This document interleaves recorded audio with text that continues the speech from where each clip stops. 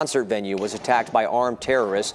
ISIS claiming responsibility this morning. There's video of all happening right there. And all 4 of the gunmen involved were captured overnight, according to Russia's FSB. Russian officials also saying the death toll has increased to 115 this morning.